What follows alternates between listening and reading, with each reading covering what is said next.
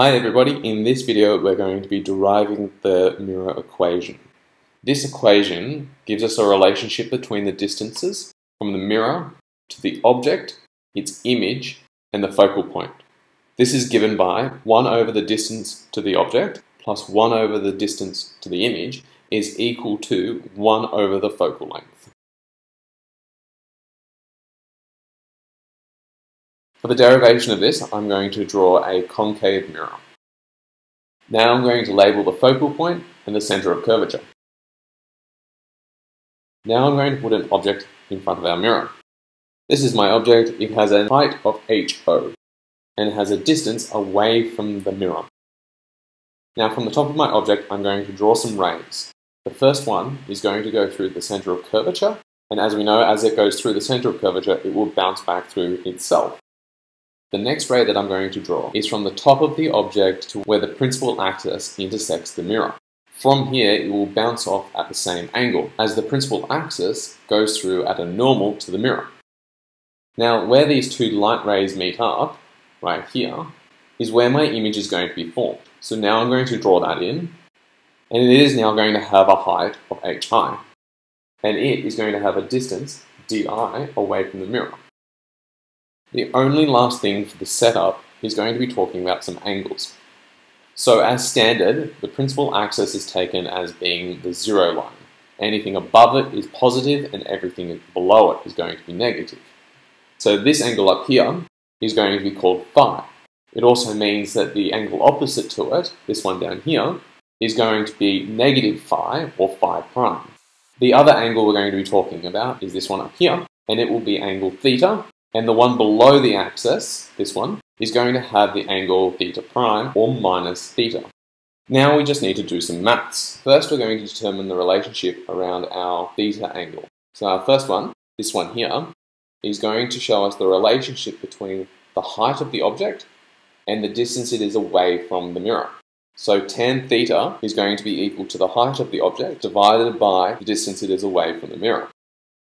Our other theta triangle, our theta prime triangle here, is going to give us the height of the image and the distance it is away from the mirror. So tan theta prime is going to equal to the height of the image divided by the distance it is away from the mirror. Theta prime is also equal to minus theta.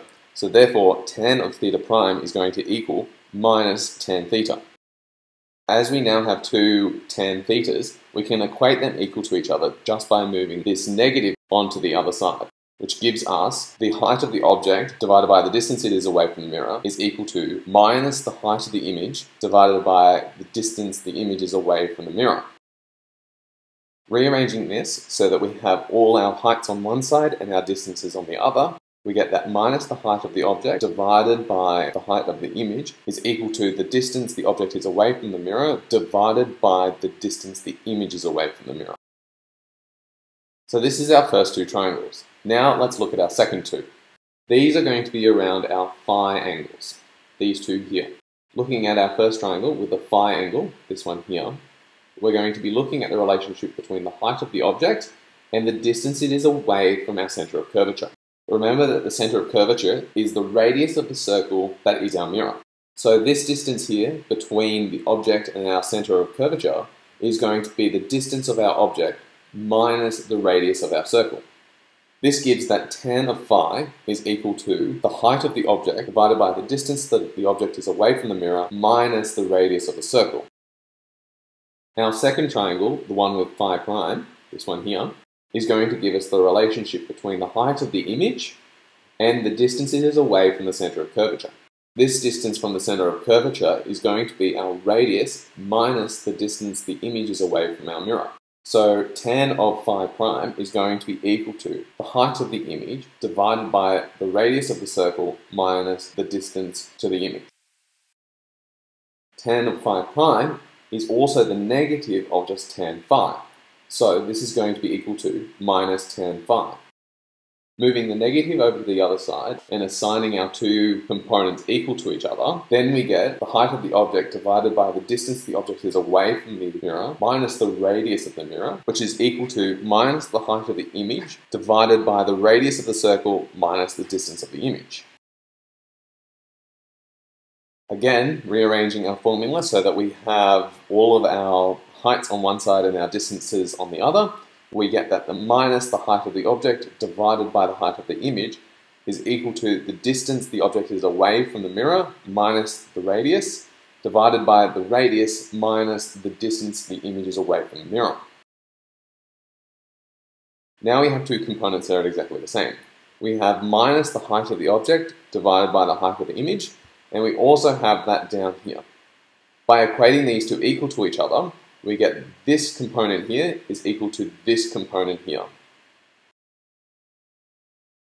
With some algebraic manipulation, we get 2 divided by the radius of the circle is equal to 1 over the distance the object is away from the mirror plus 1 over the distance the image is away from the mirror. Substituting in that our radius is 2 times our focal length, this simplifies down to giving 1 over the focal length is equal to 1 over the distance the object is away from the mirror plus 1 over the distance the image is away from the mirror. Therefore, we've derived our spherical mirror equation. In summary, we've derived the spherical mirror equation by relating the different triangles that exist as an object and an image are produced. Thanks for watching. See you in the next video.